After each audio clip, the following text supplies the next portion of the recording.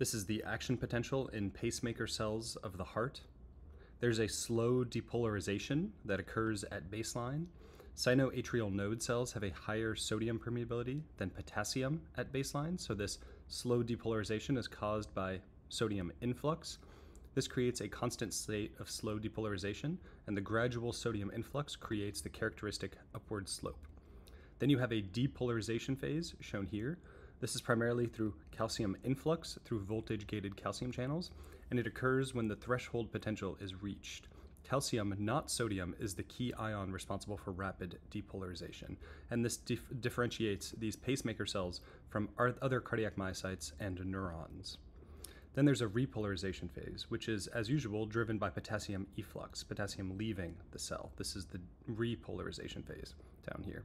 This occurs after reaching your peak potential, and it involves inactivation of the calcium channels.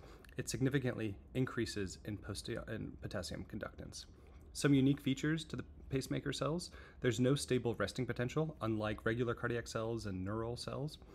There's a continuous cycling of depolarization, and it has a higher baseline sodium permeability that sets it apart. It functions as a primary cardiac pacemaker if it has the fastest signal generation.